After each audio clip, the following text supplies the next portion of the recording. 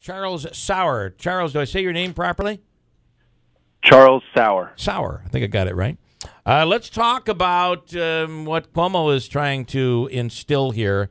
And we're imposing billions in surcharges, and that is going to be passed on to, of course, us. And here we go. Cold weather coming. People are going to be turning up the heat.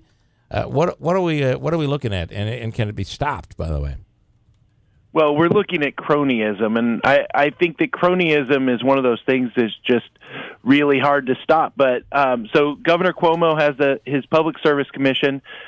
They came out with their energy plan for renewable energy, and that renewable energy plan somehow had this tax that gets imposed on all of the ratepayers in New York, and of course that's a regressive tax. Yeah. But it comes out, and nuclear power is not a renewable energy, so it does nothing to help him get towards his goal of 50% renewable energy by 2030. That's only 14 years, and he's not getting any investment in it. So what do we have to look forward to? Well, more cronyism, which means more spending by the electricity users in New York, and not much more service. And that's what I see as the real problem.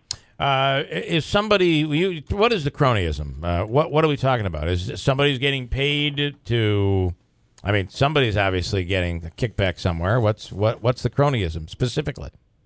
Well, all of this money is going back towards 4 power plants in New York, and those are all owned by one company. But where it's obvious that this is cronyism is, again, Governor Cuomo came out with the plan that is for renewable energy, and this tax is going to go towards an energy that is non-renewable, nuclear. And so it doesn't matter what you think about nuclear power. It doesn't matter what you think about renewable energy. But the fact is, if you come out with a renewable energy plan and a tax that you include in your plan is to give money towards another type of energy, it doesn't make sense. And when things don't make sense, you can easily point back to where money is being funneled because friends want money. We're talking to Charles Sauer. Sauer is the president of the Marker Institute.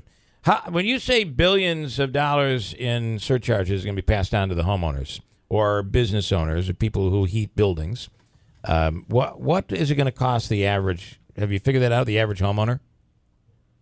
Yeah, and I mean, when you walk this out to the average homeowner per bill and per month, it doesn't sound like a lot of money.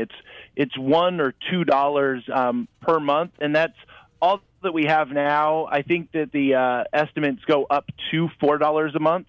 That they'll be raising for this zero emission credit. They'll be raising about $1 billion in the first 2 years.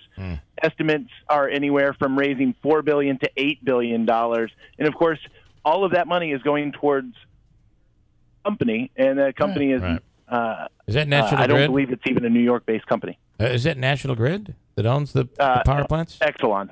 Oh, Exelon. Okay. All right. All right. What can it be? I mean, is there any stopping here, or is there anything anybody can do?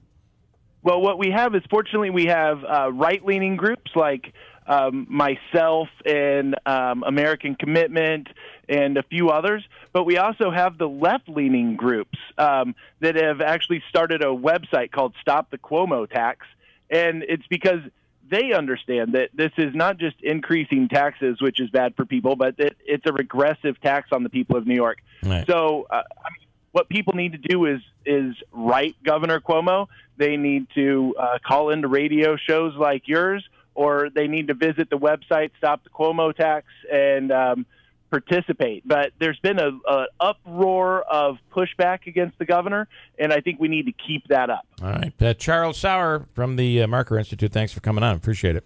By the way, I think you're the second person that has tried to come on about this this issue, and it's a biggie out there as we're coming up on the end of the year here. So, all right, Charles, thanks. Appreciate it. Thank you. Okay, we got a break.